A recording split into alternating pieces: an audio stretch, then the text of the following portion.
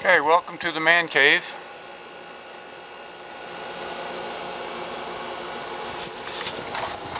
And today, hi Deacon. Look at Deacon's got a new sticker on his vest. We have Ron as our guest, who's drove all the way here from Alton, Illinois. Rode all the way here from Alton. Rode all the way on his KTM 690. And we're going to be doing some comparisons of stuff we've done and how it all worked out. But before we do that, Ron is going to show us how to put on a center stand on your KTM 690 Enduro so that you could change the tire in the field or lubricate the chain. Okay, go ahead and talk about it right there, Ron. Okay. This is it. And what is it? It's the end of a cane. You mean like a walking cane? Like a walking cane, yeah. So if you know somebody that you don't like and you want to steal their cane, you can use this. The orange tie thing, you use this to lock the front brake so that the front wheel doesn't move. Just give that a twist. I see, so the brake is on, won't move. That way whenever you lift up the back, it won't roll off from under you. So this cane, it looks like it had adjustable, depending on the height of the individual, you can move these pins in and out? Yeah.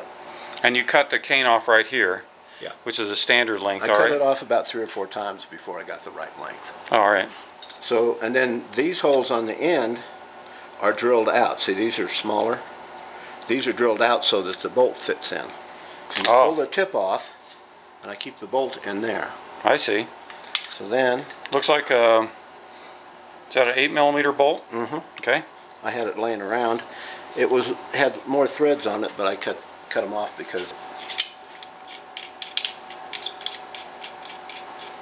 And see, do you tighten that nut and then the cane won't move up and down? Or Yeah, it's kind of a secondary lock.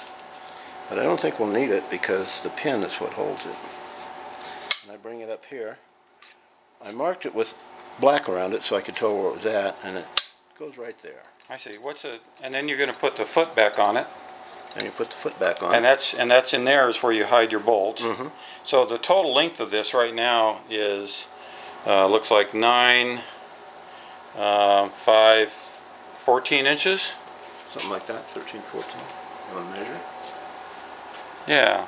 Well, let's go ahead and okay. And you know, what's this all about? This is a mystery. You take the bolt, you put it through here to the top, and right here on your swing arm, you have a mounting hole there for some reason.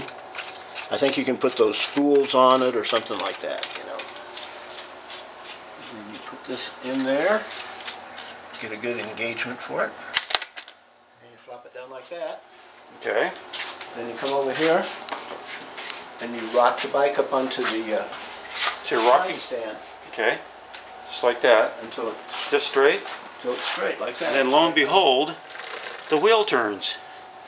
And you can get on over. That's a super spiffy. So if you tried to, because you've got the front wheel locked on here, and as soon if you try to push it,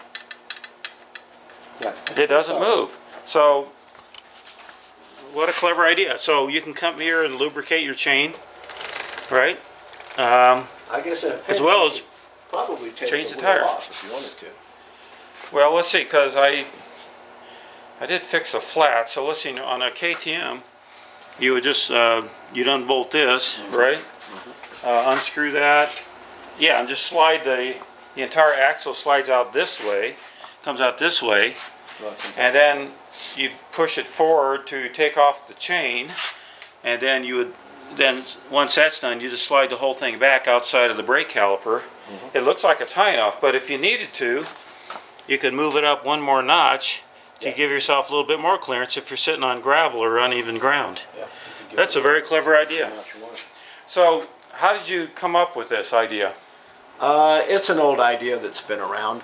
a lot of times instead of the bolt going through the swing arm, they had a fork on the end of it, and you would put that under a frame member or anything that you had, you know, muffler or whatever you got, and rock it up and then stick it under there.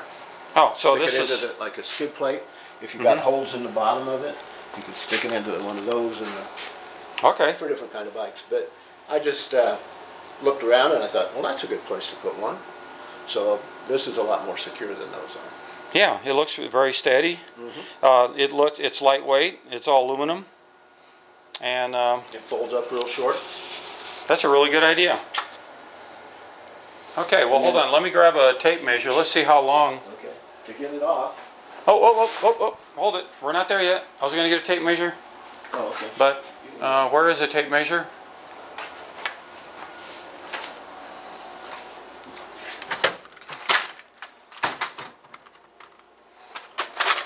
I think we're becoming tape measure challenged. Here's one.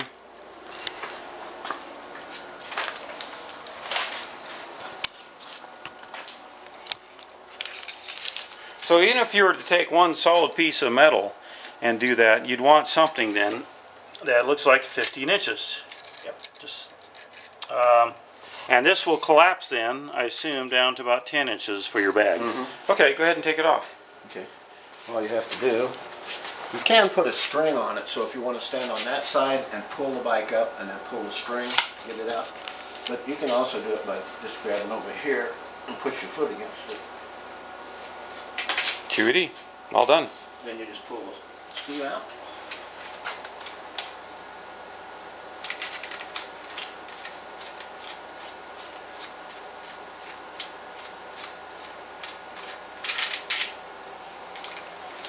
And then you take the tip off.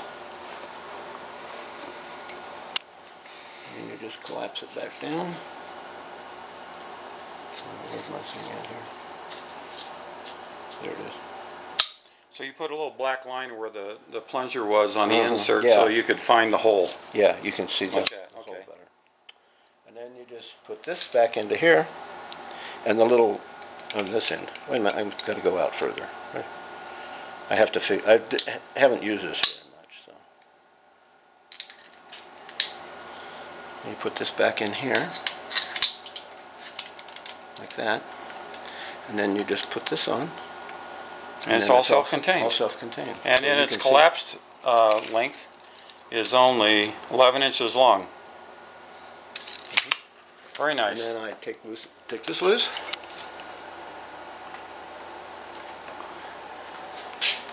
And just coil it up around here. So where'd you find this orange tie? Was that at the KTM store? Yes. All right. No, it wasn't at the KTM store. It wasn't? No. It was this exotic place called Lowe's. All right. Okay, great. And then it just fits inside the bag. Oh, looks like you got more of different. Yeah, I got some different sizes of those. Okay. All right, well that covers some new handy thing to have. Thanks a lot for coming. We're going to go on to our next video.